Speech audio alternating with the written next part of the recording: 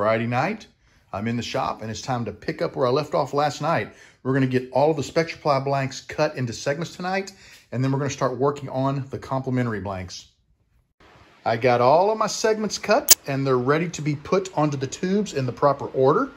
Next up, I'll start cutting my complementary blanks. These will be easy because you can see they're all on a 27/64" tube. Where it gets a little tricky is over here.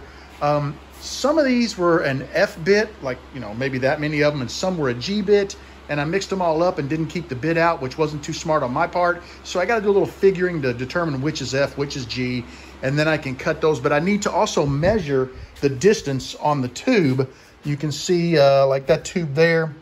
I need to kind of measure how much to cut off of the blank because I don't want to waste blank if I don't have to. Normally, I mean, I was having a 1/4 inch on either end of the blank when I finish these, and I don't want to have that much. It's just too much waste, and it becomes difficult to put the tube in and center it. So I want to get a little tighter on the ends, and that's next up.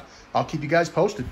This is going to be a real short night. I got a late start, but I went ahead and got all of my segments put on the tubes in the proper order. And I got everything lined up here. These are all of the 27/64 Sierras. I was ready to start measuring and cutting, and I looked at the clock, and it's almost 9:30. That's time for me to head in, get cleaned up, and edit this video for you guys.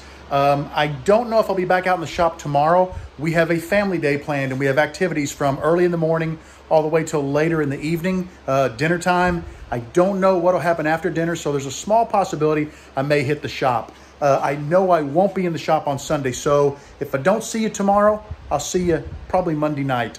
Take care, guys. Thanks for hanging out with me, and have a great evening.